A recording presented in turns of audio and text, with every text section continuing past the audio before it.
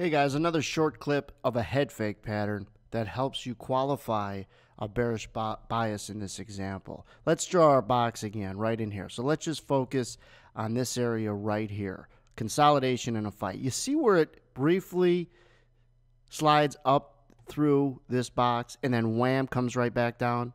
So it comes in, rallies through it, and then wham, comes right back down. What does that mean? We usually look at the middle of this consolidation, put a red line and say, we move through the middle, likelihood is that the downside is going to be the right side. Why?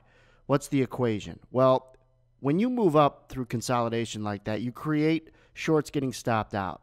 When you stop out shorts, there are less buyers in the market. Remember, if you're short, you're trying to buy it. If you get stopped out, you pull that buy order. So there's less buyers. You also create the dynamic of sucking in longs because people think, hey, it's going up. Let me buy it, create some momentum to the upside. Well, anytime you have more longs, you have more sellers, right? After you get long, you have to sell that position. So that creates this less buyers and more sellers. And anytime you have less buyers and more sellers in anything, it's a complete look out below moment.